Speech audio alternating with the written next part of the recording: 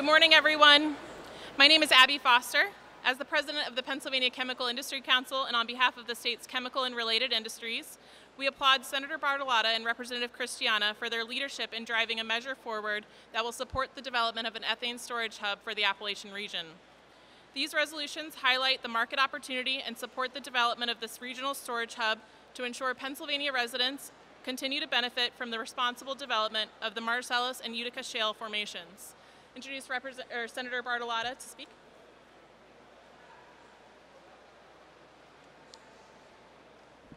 Thank you, Abby. I know it's a little hard to hear in here, so I'll speak up just a little bit. I'm Senator Cameron Bartolotta, and I represent the 46th District, which is southwestern Pennsylvania. That's Greene County, Washington County, and parts of Beaver County, or as I say, Energy Central. We have coal, we have natural gas, and oil. The Marcellus play is incredibly prevalent throughout my entire district. That's why I requested to be the Vice Chair of Energy and Environmental Resources when I first took this job 3.5 years ago. I think it is our duty in Pennsylvania, and especially in the government of Pennsylvania, to take advantage of the natural resources literally right under our feet. And that is why I'm here with Representative Christiana to present we presented a resolution just yesterday. As the 10th largest chemical producing state, Pennsylvania's $24 billion chemical industry provides nearly 80,000 direct and related jobs and generates more than $410 million in state and local taxes on an annual basis. An important asset to the industry's continued growth is access to natural gas liquids, which are the primary feedstock for chemical manufacturing. That's why I introduced a resolution in the Senate urging Congress to support measures to advance the development of an Appalachian storage hub to support the continued growth of jobs and the economy in Pennsylvania. The Commonwealth has an abundant supply of natural gas liquids to support a world-class petrochemical industry. Shell's petrochemical facility in Beaver County is already underway, and we should be doing everything in our power to encourage ethane companies to come here, stay here, and create family-sustaining jobs here. That's why my resolution continues this momentum by encouraging important federal measures, such as considering strategic energy infrastructure projects and making sure permits are processed and reviewed on time to advance the development of the storage hub in the Appalachian region.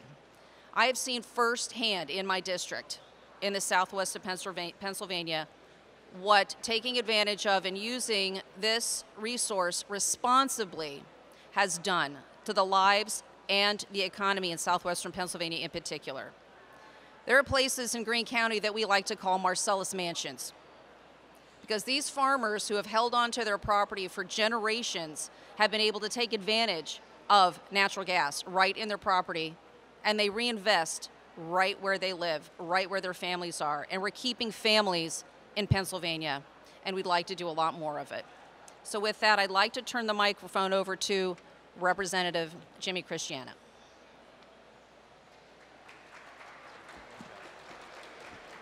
Good morning. Good morning. Thank you, Senator Bartolotta. And for years, Senator Bartolotta and myself and many of our colleagues have been talking about the need to embrace natural gas energy production and the production of natural gas liquids. But we also must maximize those opportunities. We need to maximize those opportunities by increasing demand and attracting and growing our plastics and chemical manufacturing in Pennsylvania.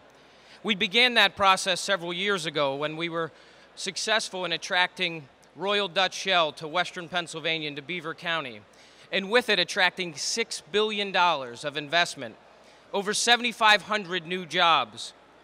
But we have even more opportunity. We have even more opportunity to pursue what this building so frequently talks about. We talk about all the time the need to attract economic development and jobs and increased investment. But it's right in front of us. It's right in front of us that there's at least $35 billion of new investment at stake. There's over 100,000 new jobs on the line that we could attract here to Pennsylvania. But we must appreciate that we have inadequate energy infrastructure. And this building and in Congress, in Congress must appreciate that if we do not address our inadequate energy infrastructure, we will not realize those opportunities. And so as the senator said, I'm proud to introduce a companion legislation, a House resolution, urging Congress to pass these critical pieces of legislation so that we can locate one of those key pieces of energy infrastructure here in the Appalachian region, and that being an ethane storage hub. Congress needs to act, and I ask my colleagues in the House to join with me and pass my House resolution so that Congress can get a very loud message from Pennsylvania that we want to maximize our opportunity, we want to put more people back to work, we want to bring billions of dollars into Pennsylvania's economy, and we have just the tools to do it if Congress acts quickly. Thank you, Abby, for your leadership and for asking me to be here today. Thank you, Senator and Representative, for your leadership with the legislature. This resolution is one of many measures that is currently working through Pennsylvania to make this state an attractive place for this industry to grow. The Department of Community and Economic Development, with Denise Brenly, Senior Energy Advisor, and Ryan Unger with Team Pennsylvania Foundation, who have been working to make this kind of an attractive place for businesses and have been working with industry to demonstrate that Pennsylvania is ready to work to build this market. Team Pennsylvania and DCD partnered together for a report recently that demonstrated the opportunity that's here in Pennsylvania with the assets that we have. With that, I'd like to welcome you to speak to that report. Good morning. Again, my name is Ryan Unger. I'm the president and CEO of Team Pennsylvania.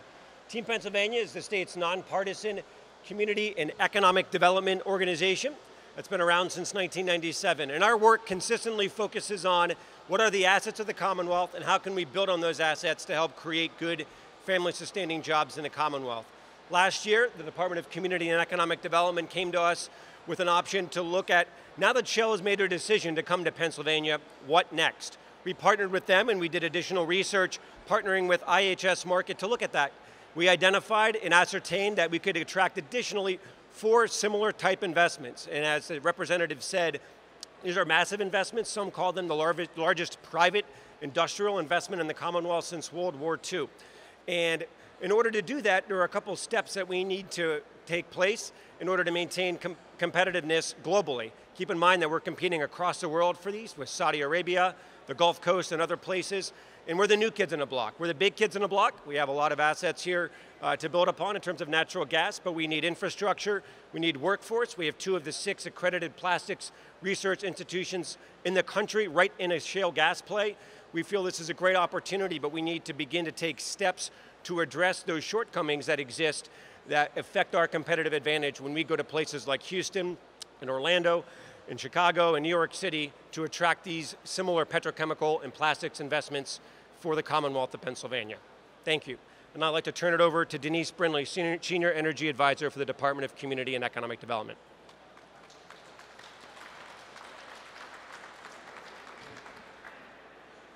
Thank you, Ryan, and thank you, PCIC, for the opportunity to speak here today. When Shell made their final investment decision in June of 2016, it was truly a game changer. When Shell is built in late 2021, early 2022, it will be the first time that ethane is actually used in the basin. Pennsylvania, Ohio, and West Virginia currently export 100% of our ethane outside of our borders. Prosperity and value flows when the resource is used right underneath our feet. That has been the proposition that the Department of Community and Economic Development has held over the past 3 years. The governor signed a tri-state memorandum of understanding with the governors of Ohio and West Virginia on that very purpose, that the 3 states, and looking at the resource as a whole, need to collaborate on marketing, transportation and infrastructure, on workforce, on all the material things that make the use of this resource a valued proposition for our region. One of the components of that MOU is the development of an ethane storage hub. It is critical to attracting future investment to this region because it gives us a competitive advantage to the United States Gulf Coast, and it gives other companies the assurance that they need when they invest here, that they will have the energy infrastructure that they need to build. But beyond ethane storage as a whole, the biggest benefit to Pennsylvania is going to be an energy-enabled manufacturing economy. I'd like to make the link between making things here and growing our manufacturing base. That is what our goal is, that is what the value of the proposition is, and that is why it is so important that we work together to grow the collective resource in the basin. Thank you. Thank you, Denise. Now to the chemicals play and role in this opportunity. Pennsylvania's chemical industry is an economic driver for the state, currently employing more than 80,000 full-time employees.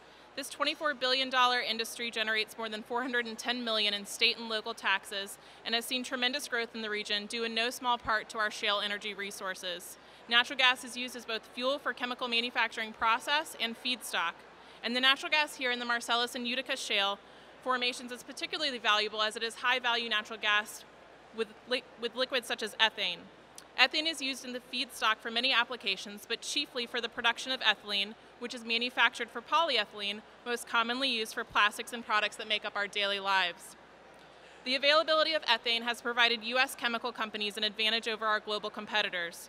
Prior to the Shell Polymer investment in Beaver County, the majority, if not all of this valuable resource was shipped out of state and out of country. And while Pennsylvania certainly benefits from the extraction and export of this resource, the benefit of building storage capacity to supply a market built around the state's energy resources here will localize the benefit for generations. As demonstrated by the reports with Team Pennsylvania and DCED, the region has enough ethane to support several additional ethane cracker investments in a fully developed supply market. What we lack is storage capacity and the infrastructure to move it.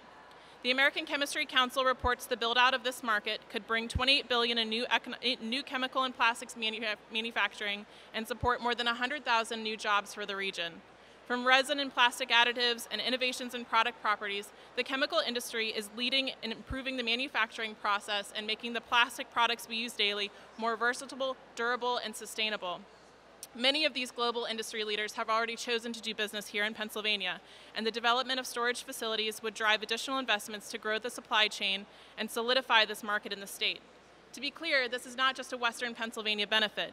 Recently, I had the opportunity to attend a global plastics conference with DCED, and I was amazed at how many Pennsylvania companies with operations in the state were there. More than 100 companies related to the plastics and manufacturing industries. Graham Packaging in York, Boy Machines in Exton, Pelletron in Lancaster, developing machines and equipment for this plastics manufacturing business, with the majority of their customers being global. Wouldn't it be great if they were local? We have the opportunity to benefit from being both the consumer and supplier in this market. Shell's investment was a signal to industry that Pennsylvania is primed for that investment. Our electeds demonstrated then and are demonstrating today that they are working hard for their constituents to develop our shale resources in a responsible way so it benefits the residents of Pennsylvania today and into the future, and we thank them for their leadership. Thank you. Does anyone have any questions? Great. Thank you for being here.